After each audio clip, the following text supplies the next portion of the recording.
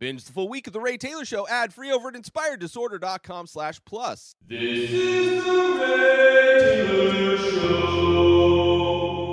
Welcome to The Ray Taylor Show, where I bring you the reviews on the latest movies and TV shows, as well as classic and foreign films. I'm your host, Ray Taylor, and on this podcast, I'll be talking about all things film and television. Whether you're looking for a new show to binge or want to know if that blockbuster is worth the trip to the theater, or just want to hear my thoughts on a classic or foreign film, I've got you covered. So join me every Monday, Wednesday, and Friday for new episodes, and let's dive into the world of film and television together. On this episode, I am talking about the horror film from 2022, Pearl, written and directed by Ti West, also written by Mia Goth, a.k.a. Mia Gypsy Mello da Silva Goth.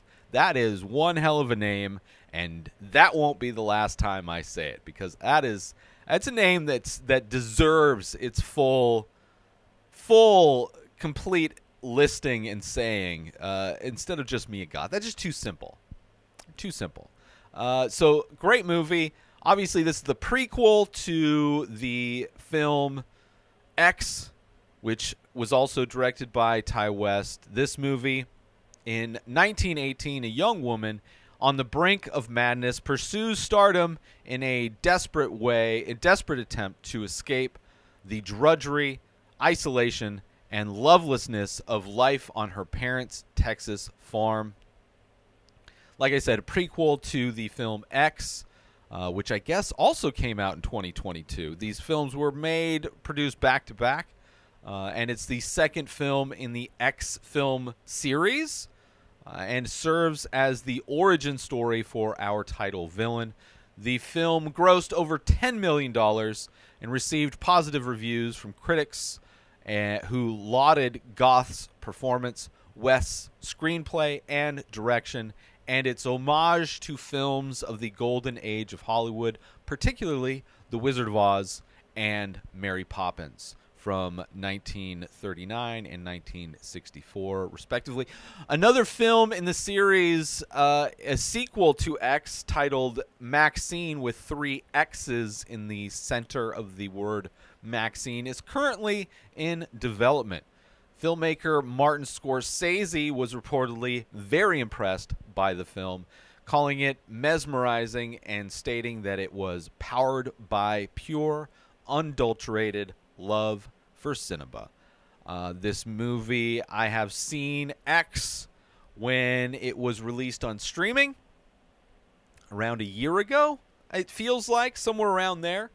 I never reviewed it because I knew this film, the prequel, was eventually going to come out, knowing that it was a prequel film back-to-back, and I wanted to review them back-to-back. So that is what I am going to do. My review for X will be out next Wednesday, and I was a fan of X, obviously, and that's why I'm excited to watch this movie, talk about these movies. I had heard good things going in, but avoided any spoilers, right? I knew it was a prequel. I heard good things, but didn't really pay attention to anything else. I like to go into films as blind as possible, so avoided all spoilers. And I knew prequel to the original of X, all that stuff, which I loved. And I love this movie as well. I really did. So much. So I plan to go through and review as many movies directed by Ti West as I can. So Wednesdays, my reviews that I put out Wednesday, generally, if you've noticed, paid attention, how I release my movie reviews. Monday is usually a newer release. Wednesdays generally are movies within a series, a franchise, or director's films. So I will do, like I've done, I haven't done Ari Aster, that's somebody I'd like to do, but I've done other directors that have only had a few, like Alex Garland I did. So I plan on doing a similar thing with Ti West. I'll be reviewing, obviously, Pearl today. Next Wednesday, I'll do a review of X, and then I'm just going to start going through and watching and reviewing as many Ti West films as I can. He doesn't have that many films out, so I figure I'll just keep it to the ones that are available and add to that. And of course, on my YouTube page, youtube.com/inspireddisorder, I will have playlists. I have playlists currently. So if you want to see reviews of movies within a franchise, like I've done the Scream franchise, for instance, I've done other smaller franchise, generally is what I do. I will have playlists of that. So if there's a franchise, you want to know my thoughts on all the movies in that franchise, I've started to compile those into playlists, which you can find on my website as well, inspireddisorder.com, or over on YouTube. Either way, I'm doing a similar thing with Ti West films, and we'll see how it goes. I've just been on a horror kick. Did the Art the Clown movies, the Terrifier series, the previous weeks, and now I'm moving on to Ti West films, starting off with this review of Pearl. So I'm excited to get into his movies, get into this movie specifically. This movie has such a unique look. I wasn't at all expecting. I didn't know what to expect, but was not expecting the look of this film. It had considering X, definitely had a look that was far more similar to something like a Texas Chainsaw Massacre, like a lot of ways paying homage to that 70s horror film look where everything's kind of degraded and falling apart. Rob Zombie, a lot of his movies, very similar aesthetic as well. And X kind of had that 70s horror classic type of a vibe to it. This movie does a very similar thing, looking like, except for definitely paying homage, as I said earlier, the golden age of Hollywood, with the very clean, oversaturated look where colors are so vibrant. And in many ways reminded me of Midsommar. The only other horror film that I could think of offhand that's daytime, the colors and visuals are very bright and vivid. This movie, very much so, which for me, I'm colorblind. So when color saturation is set at a high level, I appreciate when colors pop. If you look at my artwork that I sell at inspireddisorder.com, you will see I use a lot of bright and vivid colors in my work. Anyway, I love that aspect of this movie. And it's just, like I said, an aesthetic that you rarely see in horror movies, right? Horror movies tend to be dark, grungy, at least. Like even Rob Zombie, a lot of that taking place during the day, but like Rob Zombie films, you feel like the oppression of the desert heat and what desert heat does to things, how it just makes things erode so much faster and break down and fall apart so much faster than they would anywhere else. And that adds to that kind of vibe. So I appreciate that this movie is different in that very specific way of being very bright and poppy and looking like it's going to be like a kid's movie almost. Like I'm going to watch a Disney musical on some level. And it is definitely not that. This movie also weaves in the love of movies, as mentioned in Scorsese's quote of this film. Clearly seeing the aesthetic of Ti West as he clearly chooses, out of these two films especially, clearly has a love of film, right? But also the character Pearl has a love of film in this movie. So not just the look and aesthetic of this movie and X being clear callbacks to films of a certain time, but also the character Pearl has a love for movies. And movies are her escape, mentally an escape from distraction from her life and from the reality that's going on in 1918, I'm sorry. Her husband is at war. World War I is going on. The pandemic, the Spanish flu pandemic, is going on at 1918. She has immigrant parents from Germany. They also live on a secluded farm. So all of these things make life very unique to Pearl, making it very much putting her in a situation where she's sheltered from life for so many things, keeping her from experiencing life and giving her that fuel to want to get out. But also, movies not only being the kind of escape mentally, going to watch a movie, detaching from reality, but her path out of that life is that she dreams to be in movies herself. So in many ways, movies feel like her path. Not only the temporary kind of unplugging from reality, but also a potential way out permanently. Despite the difference in looks between the two films, the drastic differences in look of the farm where both filmed takes place, both this movie and X both take place in the farm. Very dramatic look, obviously. One is like the farm, new, lived in, versus in X, rotted, falling apart, decrepit. Very different. It's amazing how so many shots and locations I was able to recognize.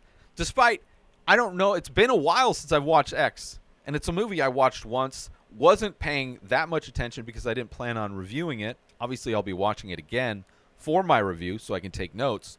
But, like, while watching this movie, I was blown away, like, oh, I remember that look. I remember that tree in that swamp. Kind of unexpected, but great. And it's probably they have the exact same shots, the exact same angle, but filmed in a different way to make it look very different. But because the composition, everything is exactly the same, I got that recognition of remembering those places. And in both films, telling stories about these horrific events that took place on the farm, the location itself becomes a character in this movie, providing that connective tissue between the stories.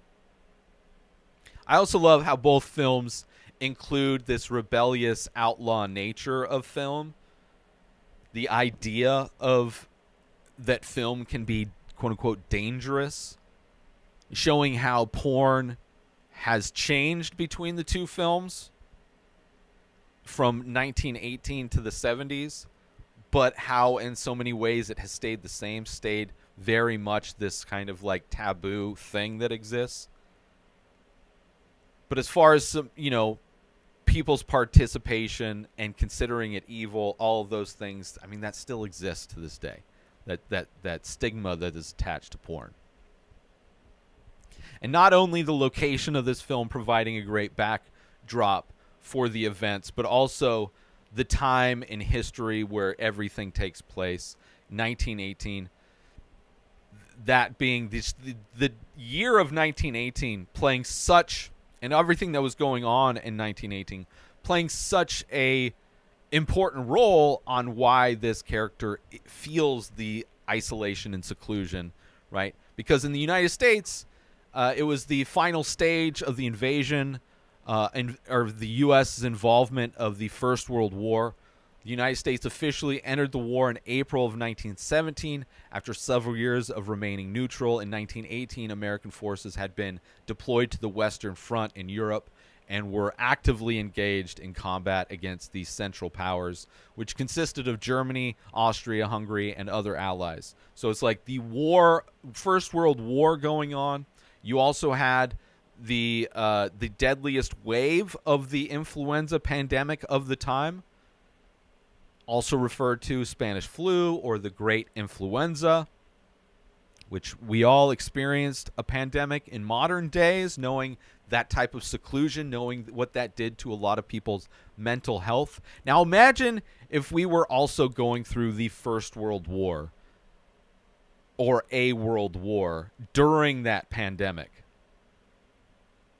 Both of these things going on in 1918. And the pandemic began in early 1918. During this stage, the virus had spread extensively through the country. The virus had already undergone significant mutations, as we know the viruses do, becoming more virulent and more deadly. The crowded military training camps and troop movements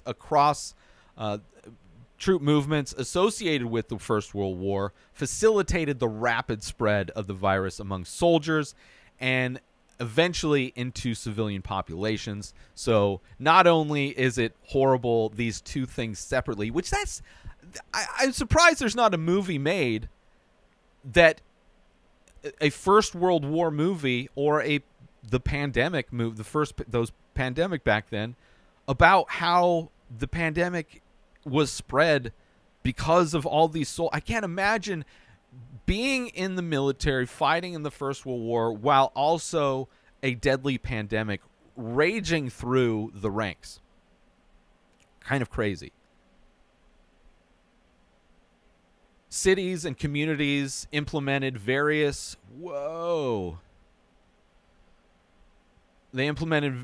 measures to control the spread of the virus, including isolation, quarantine, good personal hygiene practices, the use of disinfectants, and promotion of mask wearing. All of those things done again, except for the group of people who say that the fragile snowflakes that exist that don't want to follow any kind of advice to help protect their neighbor. Same things were happening back then. However, the effectiveness of all of those measures varied, obviously, because of some people not doing it correctly. In some areas, experienced overwhelming outbreaks and high mortality rates. Let's take a quick break right now to talk about, are you a fan of original artwork and live events? Look no further than the Many Faces series by Ray Taylor and the weekly live stream over at youtube.com/inspired disorder. This ongoing series explores the endless possibilities of the human face through abstract ink paintings on paper, capturing unique expressions of emotion, mood, tone, and energy in just a few minimal features. Join me every Thursday at 4:20 Pacific Time as I paint live. Follow the Many Faces series and discover the endless possibilities of the human face. Don't miss out on this opportunity to be part of the action and own a piece of original artwork by me, Ray Taylor. Head to youtube.com/inspired disorder every Thursday to catch the live stream, and visit inspireddisorder.com to browse and purchase the Many Faces artwork. And now, let's get back to the show. Also, our family in this movie lives on a farm from Germany.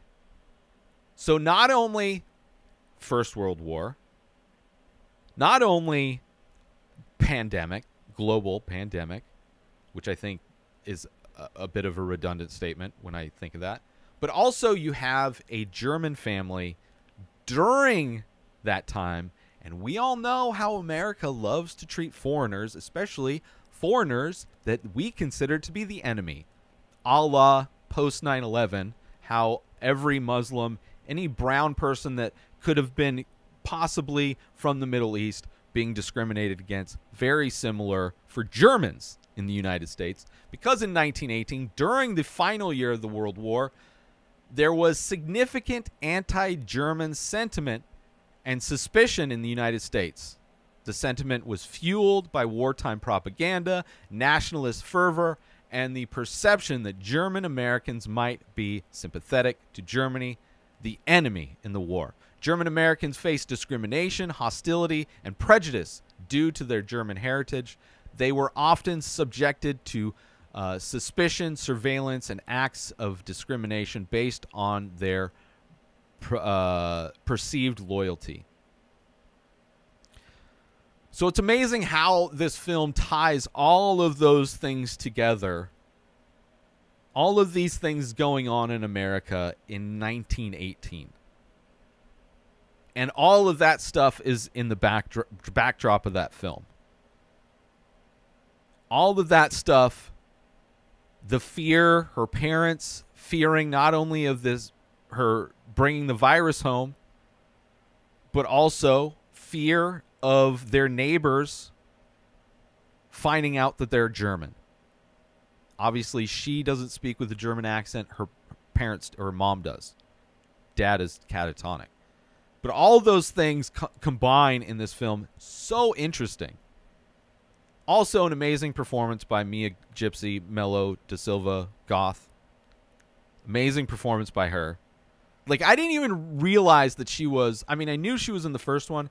Wasn't 100% sure which character she was. And then when I looked it up, I was like, oh, yeah, that's who she is. Amazing performance in this movie. And also great that she co-wrote it.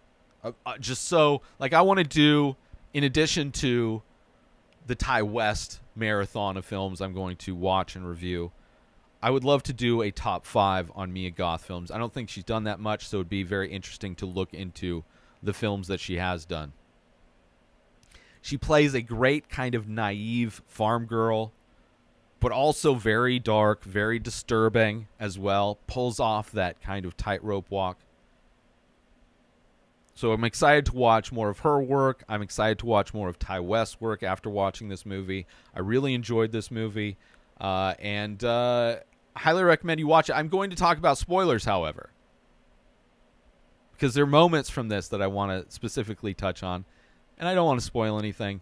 But it's a great movie. Not only the backdrop of all those things I was talking about, her performance, and obviously where things go bad for her, right?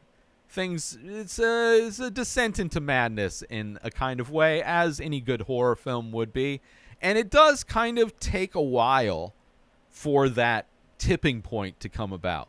But I love how everything's set up. I really enjoyed, and even like just learning the background of what was going on in 1918. Why this movie specifically 1918, where it's the cross-section of all these different things happening. And how that all those things contribute to somebody going crazy, because we see people going crazy just from the pandemic. Everybody I know had a moment during the pandemic where they kind of lost it a little. I know I did. So, interesting. Love that aspect. Let's get into spoilers starting now. This movie starting off, vintage title cards, which I loved. Obviously, the colors, so saturated, which I love as somebody. I'm colorblind, so I love being able to see. I even put my colorblind glasses on to kind of get even more of the color. And like I said, starts like some kind of Disney movie up until the point where she kills the goose with the pitchfork and feeds it to the alligator, which I think is like the opening of the movie, where like da-da-da title, like clearly showing this girl's got some problems, and great, and also providing that contrast between the Disney hyper saturated color look of it, where it almost feels like at any point they're going to break out into song, and then for this horrific thing to be underneath, where she just kills this duck, this goose, feeds it to the alligator. Great kind of like opening to set the tone of where we're at. Her love of movies, wanting to escape from life, drinking morphine, like first off wearing the mask, which I love seeing the mask.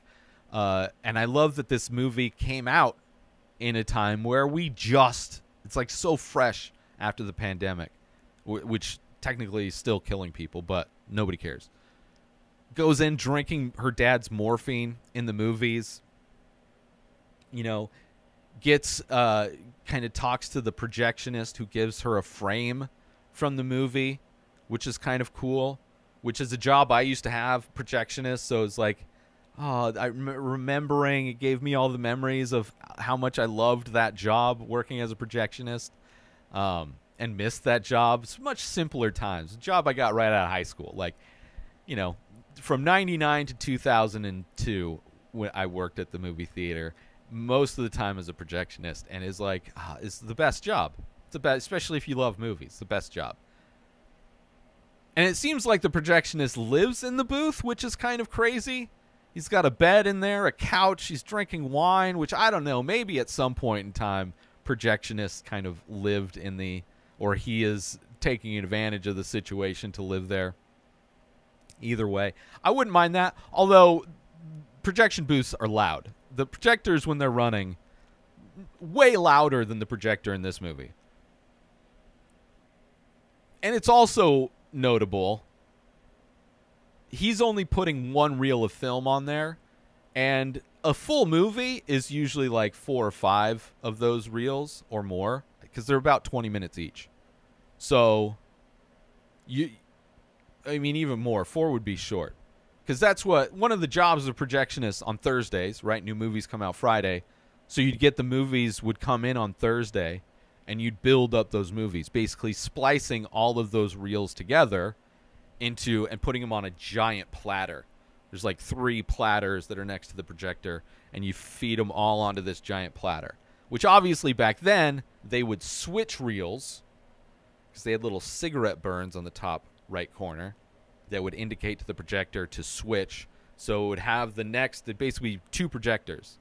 They would have another, or maybe it was on the, it couldn't have been on the same projector. So you'd shut one projector, close the shutter on one, shut the other one up, and you would see it start playing that second reel of film. Made the job far more important to watch and pay attention, but also was interesting to see how they portray that, right? If you've done a job and you see the job that you've done in your life portrayed in a movie, chances are it's not going to be portrayed correctly. But anyway, and of her watching a movie through the porthole, which I've watched so many movies through the porthole. Turn on like we had a stack for all the amps for all the sound. There's a little monitor speaker you can turn on so you can hear what's being played. Watch so many movies through a porthole. And he shows her a porn, which tying both this movie and X together. Obviously, they're filming a porn at her farm in X. Spoilers, I guess, not really. And then in this one, he's showing her this porn that's like outlawed, and how like that's kind of what he loves about film, is that it has this aspect. It can be this like rebellious art form. Then you have her dad. Right? His existence is horrible. Putting yourself, if you want to put yourself in the worst shoes in this movie, it is to put yourself in the shoes of that dad. Because first off, he's like catatonic. He can't move. He's like, he has to be taken care of. He can't speak. He opens his eyes. He can see what's going on. And he has no control over what happens to him anymore. Which is not a situation you want to be in this movie. But you see her, how she like messes with her dad. First off, he watches her bathe, which is creepy in general. But there's a scene where she's like, the second time she's bathing in front of her dad, she like goes to mess with him and like starts to choke him, right? It's like just how easy it could be for her to just put him out of his misery. Very scary. Adding to like just what her character is capable of. And then there's the scene where she takes her dad while he's in his wheelchair out to the pond where the gator is, and kind of seems like she's about to put him out of his misery by feeding him to the gator, or at least showing it's like the guy can't move and this is what could potentially be his end. But then his mom, the wife shows up. And in that moment, I kind of got confused. I was like, well, does the gator exist? Because the mom never sees the gator. When she turns around to talk to her mom, I was expecting the gator to attack and get the dad. But it never happened. When she turns around, the gator's no longer there. So for a moment, I was thinking maybe the gator was like one of many things that she kind of daydreams about. But I think the gator actually exists. And I believe there's a gator in X as well. So, you know, but in that moment, it made me question whether the gator was even real. But there's many moments kind of where she does lose touch with reality, right? She goes deep into the cornfield on her way back from the movie theater with getting the morphine, right? The piece of film flies out of her pocket, and for some reason she goes deep into a cornfield, because that's where it's going to get to.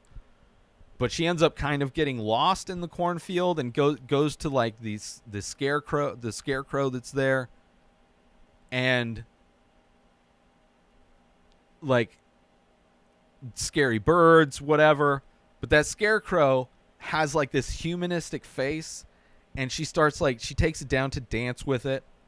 And at one point she sees the face of the projectionist on the face of this scarecrow, and she yells at it like, I'm a married woman. But then she gets on top of it and just dry humps this scarecrow, really showing that like she's not there. Again, she's not like, obviously we already saw her kill a goose, we already saw, you know, we've seen her do kind of crazy things, but we're just getting little hints of like, this girl is not well. Let's take a quick break from this episode to talk about attention all Ray Taylor Show fans. We're excited to announce we've just released a line of exclusive merchandise featuring original artwork inspired by the show. Our high-quality shirts and biodegradable phone cases are a perfect way to show your support for the show and make a great gift for any fan. Plus, with each purchase, you'll be helping us continue to bring you great content. So don't wait, head on over to inspireddisorder.com now and check out the full collection. Thanks for listening, and we hope you'll show your support by grabbing some Ray Taylor Show merchandise today. And now, let's get back to the show. And another kind of thing that makes me think the gator's there, she steals a gator egg. She like goes into the swamp and finds a nest where the gator eggs, which sometimes I don't think that gators lay eggs. It's not something that I think about. But she gets one of them and she goes to put it in the loft in the barn. But then she decides to crush it. And while she's squeezing it, she's visualizing her husband coming home from the war. And as the egg crushes in her hand, her husband just kind of blows up. And it's just another one of those moments where she's kind of lost in her head, imagining these things. Obviously, the idea of this projectionist, her wanting to not having her being tied to her husband who ran away to the war as soon as they got married, right? This projectionist possibly being the way she gets out. And maybe she's visualizing how she can get out of this marriage to go be with this projectionist so he can put her in the movies or whatever she thinks he's going to do.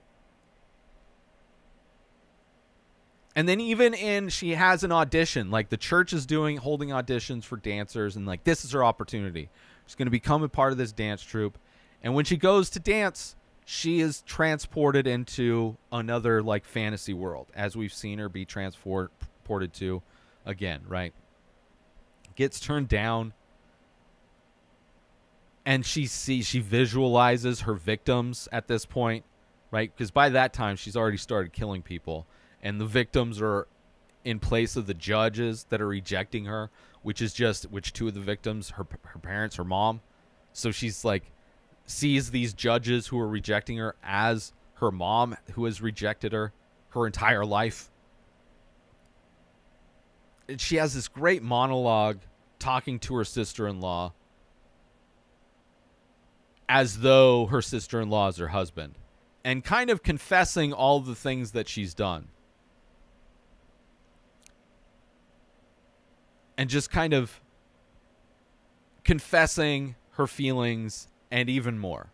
Confessing a lot. Like, and like, you know, in every moment, what happens with the projectionist, what happens with her sister-in-law, Pearl will just say a bit too much, and people will hit their breaking point and realize that, oh, she's not well mentally.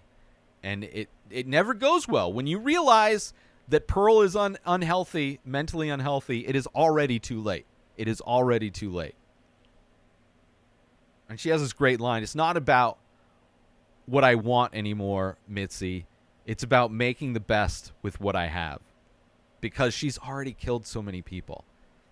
It's what she wants is no longer in her grasp. To get out, to be part of this dance troupe, all that stuff is gone.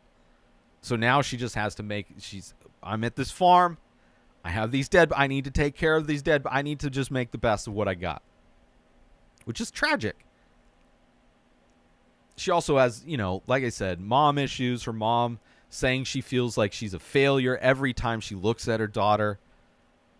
Tells her go, and when she says she wants to do this dance thing, she's like, you're just going to fail, right? She's like, you go then. You go and you fail. And when you fail, don't come back here. And, of course, in that moment, we have the storm, the lightning, the thunder, so everything's kind of this boiling point.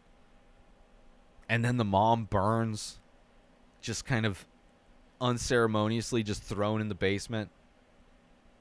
And, again, the dad, the look on his face is like there's nothing he can. He's like he is so helpless in this entire movie. And that's the look on his face when he sees what happens to his wife and sees how his daughter's gone off the deep end. Obviously, he already knew when she's like playing around choking him while she's taking a bath in front of him. But that look on his face, perfect.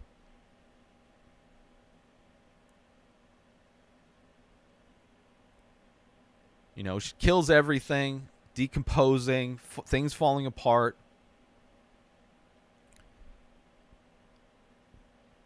You know, the projectionist comes over. Next thing you know, he's got a pitchfork in the head after just when it's too late, seeing her get unhinged.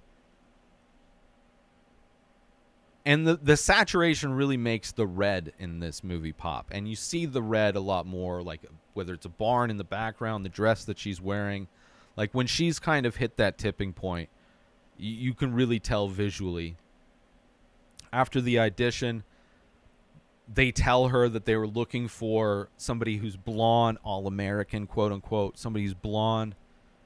And seeing her sister with the blonde hair, sister-in-law, I was just waiting for her. I was expecting Pearl to scalp her sister-in-law and go back to dance again with her blonde hair on her head. Didn't happen, but would have been crazy. And I did expect that her sister-in-law would have gotten the part. And at first she denied it, but eventually she did. And I was expecting both of those things to happen. There's great metaphors in this movie as well. The idea of masks as a metaphor, how it's hard to tell who anybody is these days. Obviously, the literal taking of that when people do wear the mask because of the pandemic, it's hard to tell who anybody is. But also the metaphorical idea, especially of Pearl clearly wearing a mask to try and make her mom happy, mask to try and hide from society, all these things, pretending that she's not mentally fucked up. Also the pig that the sister-in-law, her husband's mom brings over, and of course they don't take it, and they just put it down on the balcony or the patio or whatever you call that, the entryway. And seeing how the decomposition of that pig over time reflects the mental decomposition of Pearl's mental health. Like, it just completely falls apart, right? The pig left out, covered in maggots, but still kind of looking normal at first. Like, clearly falling apart, but, like, still looks like it's put together like Pearl. Like, Pearl looks like she's put together, looks like she's not a pig being covered in maggots, being decomposed, right? But then people start seeing that she is, right? At first, the projectionist thinks she's normal, and then he sees the maggots.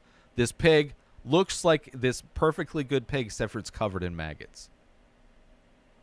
All the outside is the same, but still, you know, looks the same as a day ago, but we see the maggots. We see that the decomposition's already starting. As we start to see Pearl's mental health start to be eaten, as if to be eaten by maggots. After the audition, you see the pig showing a lot more signs of the decomposition as the maggots are devouring it, right? Just as Pearl's character is slowly becoming more and more unraveled. And it ends with the disposal of the bodies. Pearl cutting up the bodies, brushing her mom's hair, and just kind of chunks of flesh coming out. Right? Chasing the just chopping off the limbs of her sister-in-law to feed, beheading her, tossing the parts into the pond for the alligator to eat. And the montage ends with this decomposing pig placed on the dinner table, right? Her fantasizing about her mom telling her that she loves her. Like, just, she's completely gone at this point, just as the pig is completely gone at this point. And then the scene where the husband comes home and sees the dead parents at the table as if nothing's wrong.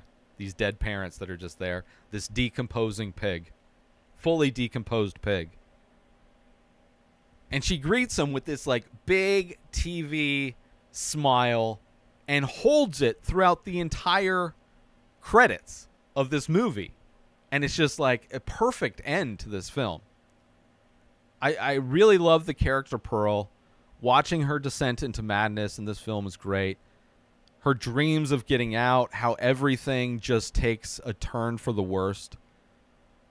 But also how being secluded in that way from the world because of war, fear of retaliation for being German, also the fear of the virus and having to stay secluded because of that. You know, I think all of the people felt that mental health issue during the pandemic that we just went through. So it's very relatable in this movie. And I'm sure there are people that went the same direction as Pearl. I definitely.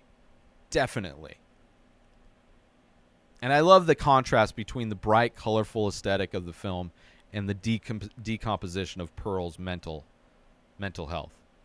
I love how we see that physical manifestation of that in the pig as it slowly becomes consumed and broken down by the maggots. And I can't wait to rewatch X, and see how much more I get out of it having just seen this film, and see if that adds more to. I mean, that's the best prequels make the movie that follows it even better, I think, like Rogue One did for the first Star Wars film, or the fourth Star Wars film. I don't know. I'm also excited to watch more Ti West films and performances as well from Mia Gypsy Mello da Silva Goth. I can't wait to see more of those. But I want to thank you for tuning in to The Ray Taylor Show. I hope you enjoyed my thoughts on Pearl. Don't forget to tune in every Monday, Wednesday, and Friday for more movie and TV show reviews. And join the conversation by leaving a comment or rating on your favorite podcast platform or on youtube.com/inspireddisorder. Until next time and every time, I really hope you enjoyed the show I made for you. I spent a lot of time and effort into it, and it's always easy doing this. It's not always easy doing this, and so many people who may not like it, but you made this far in the show, so I'm really happy that you made it through, and I hope you enjoyed it. I really do. I'm just glad that you made it, and I just thank you. New episodes of The Ray Taylor Show come out every single day. Subscribe on YouTube and everywhere our podcasts are found. Binge the full week over at inspireddisorder.com/plus. Buy Ray Taylor Show merch over at inspireddisorder.com. Have a wonderful day, everybody. Peace out! Today is the day where you wake up and you realize that everything that you've been dreaming about, everything that you've been wanting, every goal and wish and hope that you've ever had can become real. Dreams can come true. What you manifest in your mind, you can